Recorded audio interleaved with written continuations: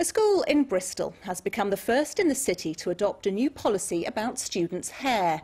The Halo Code has been introduced at Brunel Academy. It allows pupils from African and Caribbean backgrounds to wear their hair as they choose. We've been finding out what a difference it's made. I'm excited to have the Halo Code because we're able to express our hair without being judged.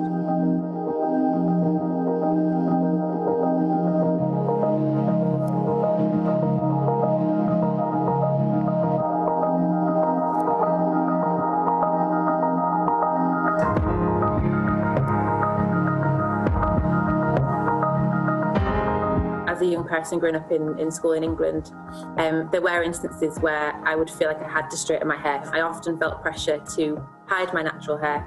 There'd been times where, I've had protective styles such as braids, and you'd sit for hours in the hair shop getting your braids done, and you'd go to school on Monday and they'd be like, take that out. And actually, why? How is that stopping me from learning?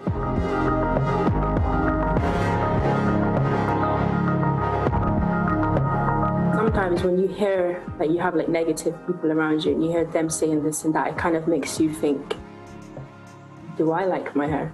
Just it lowers our self-esteem. It's good that we have the Halo Code because it helps people like me feel more comfortable with ourselves. Now we don't have to hide our hair away.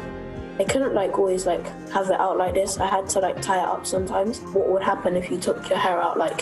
Would there be danger to anyone else because you took your hair out?